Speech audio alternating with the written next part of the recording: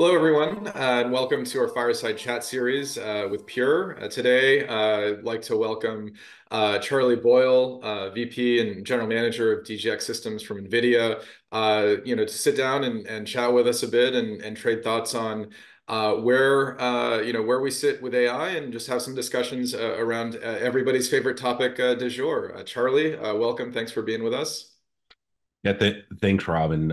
Really happy to be here. It's super exciting. We're coming up on the 8-year anniversary of when we first launched DGX, and it's incredible how the AI industry has expanded from where we first started in research and you needing a PhD to deliver AI to our early partnerships with Pure and helping bring AI into the enterprise. And today, AI is just really everywhere. It's on everyone's hot topic list. How do I use it? How do I get started with it? And just seeing that explosion in AI in every sector and every customer. Absolutely, I agree. And when we first met years ago in those earlier days, not sure that either of us could have predicted, kind of where we're at today. I guess that kind of brings to mind, the first question from me is, with what we've seen with AI over the last couple of years and the buzz that is out there today, and the developments over the last 6, 7, 8 years. Where do you think we are kind of in the development cycle of AI technology, right? Are we in the seventh inning stretch? Are we down in the ninth inning, or are we just getting started in the first, second, third innings? Yeah, I mean, it's been great to see the growth in AI and doing this day in and day out. You think everyone's doing it, but for most enterprise customers, their wake up call was ChatGPT, and they started seeing the power of AI and how it could really transform their business from just having basic chatbots to actually having real conversations and getting real answers and access to data for customers. So, from an enterprise perspective, it's early, but it's early and real, meaning, there's real applications today. There's great examples of how people can get started, and they don't need to completely start from scratch. I think one of the biggest developments over the past year has been pre-trained AI models that get enterprises very close to what they need. And the difference of not having a pre-trained model versus having one, you don't have to spend months or years training that model. The biggest thing you need to do to the enterprise is add your own unique enterprise data to it, and that's really how you customize the thing that your users see and make the model something that has the personality of your company. Because at the end, AI is all about data, and how customers take the data they have and transform that into a model that then serves their customers. But Rob, I'm interested because Pure customers have a lot of enterprise data in that. What are you hearing from them, and what should they start looking at for their AI initiatives? Yeah, I would agree. I think what we've seen is very much the same. 5, 6 years, or really even 3 years ago, I think AI projects were seen as, from the broader enterprises, almost a bit of a too big of a hill to climb, right? If you have to start from scratch and do foundational pre-training and without a clear end in sight, it's a lot to bite off. I think the biggest change we've seen, and we hear from our customers, is with the advent of ChatGPT and the focus on LLMs and the availability of really high quality pre-trained models. It's really democratized access to the broader technology for the enterprise. Enterprises can now look at how do they connect their data sources into these models, into this technology, whether it's through fine tuning with their domain-specific data, whether it's through techniques like retrieval augmented generation, or RAG, and being able to bring together their operational data sets, maybe their historical data sets, to produce better and more focused to their business results. I think that's where a lot of the focus is in the enterprise today, and I think that I think it's real, but I think it is earlier in that journey. I think from the point of view of, if you're a Pure customer, or really if you're a customer in the enterprise that wants to get there, and you're thinking about what does it mean to deploy these AI environments. What we see our most successful customers that head down this road really are looking for a couple of things at a high level, right? One is the more that you can take your enterprise data and connect it into these systems, whether it's through fine tuning, whether it's through RAG, the better you are. So number one is figure out what data you have and where it sits, and break down silos, right? The typical the historical enterprise data environment has been very fragmented and siloed, and that's an absolute anti-pattern for getting the most value of connecting those bits of data together. The second is really preparing infrastructure, and we see our most successful customers planning and preparing their infrastructure, not just necessarily for speeds and feeds, but also for just as much so reliability. For these are mission critical environments. All of that stuff matters. And then lastly, agility, right? I still think this is, fast moving space. I think, our partnership continues to move along at breakneck pace. The technology is going to keep evolving. And so being able to be agile about your data storage plans, your infrastructure, what those workflows look like, I think is really important. If you design yourself into a box where next year's model sets or next year's techniques don't cleanly fit into that box, that's going to be a real problem. And so that's kind of what we're seeing. But Charlie, I'm curious. You work with many other customers and partners. What do you see as what do you see as kind of the top considerations from a data storage perspective? Yeah, I mean, Rob, I think you touched on a few really great things there. The one of the big differences, and you mentioned, the hottest acronym right now, RAG, retrieval augmented generative AI. The retrieval part is so important for that. And when you think of a modern AI model, whether it's a pre-trained model or something that you built yourself, the data that model was built on is frozen in time on that day. And so, a very simple example is, well, what's the weather going to be like tomorrow? That model has no idea how to do that. But with a RAG model, it knows where to go get that data source. And something that's super important in the enterprise is you tell it where that trusted data source is. So the weather example is super easy. My trusted data source is going to be, an online weather service. But when you're asking a question of, how do I set up my, latest Pure Storage appliance. Well, you want that trusted data source to be going to Pure. You don't want it to just be going to, somebody's blog on the internet, who may, happen to have the right answer or the wrong answer. And so, the retrieval part of RAG, first of all, you need your storage, your data very close to your model. So, when customers are interacting with AI models, we call that inference, but that model running has to be very close to the data because the model could give you the first part of the answer very quickly.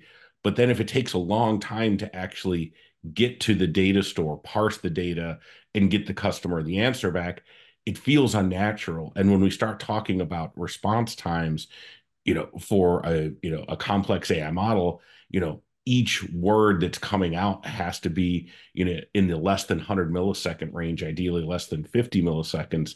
And as your model gets more complex, you need to get a bunch of different data because you may, in that RAG model, need an answer. So it goes to an internal company document. The model reads that document and realizes it needs to go look at another document that may be a PDF that's got an image on it. How do you process that? So, in not only having great infrastructure, on the compute side and great networking, but having storage super close to those models, enables that real-time response to the customer and that natural response, which is what every enterprise wants out of their AI. In the early days of like phone response systems, what did everyone hit? You hit zero, you said operator. But Yeah, really great AI models right now, you actually want to interact with the AI model because it's so much faster to get you the right information than pushing zero and going to an operator. Now, that's an old school concept, but that's really what we're seeing with customers is as they're putting their AI models in production, they've got to be very thoughtful about where their data lives, how close it is, how fresh it is.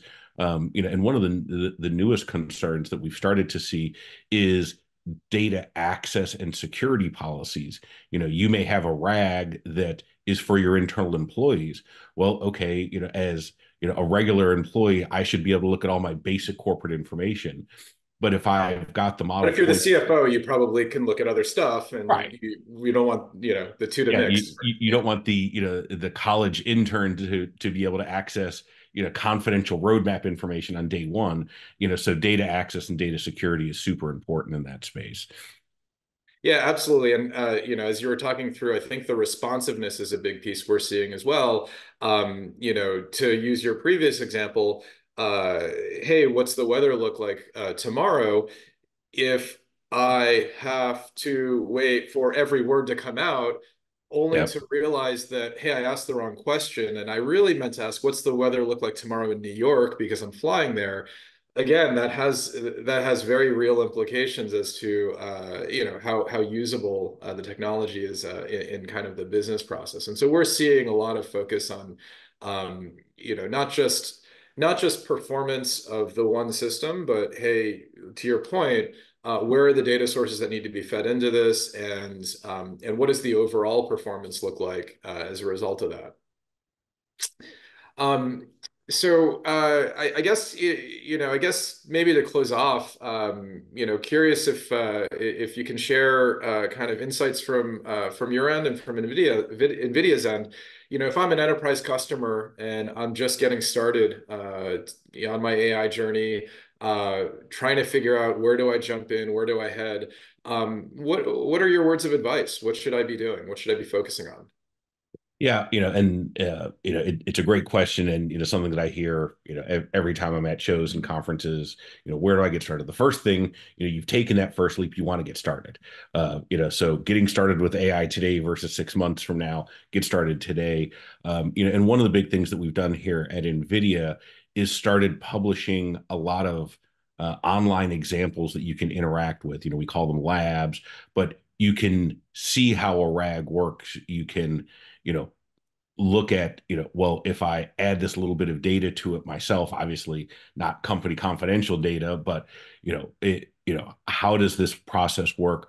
What does a demo look like? Because a big part of AI is inspiring people inside of your company, to say, look what this can do. But then to go from, I've seen this great example, I'm excited about it, the real thing, your next step is, how do I interact with my data? And that's when engage your NVIDIA team, engage your Pure team.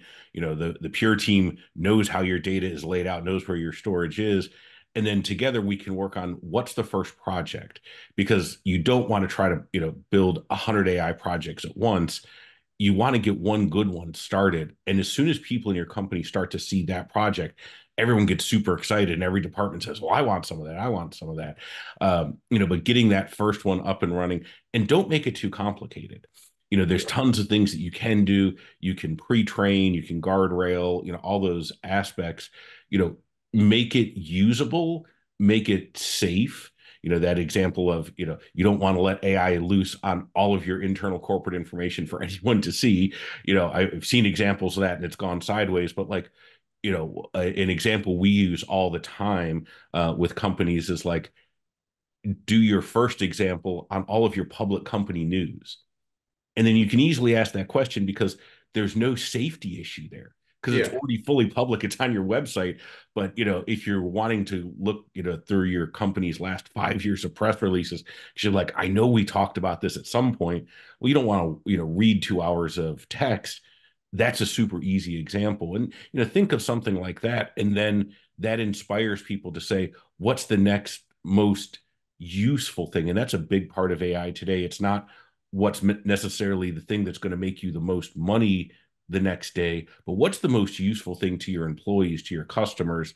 And then over time, you're going to figure out how to optimize and make more money and be more efficient.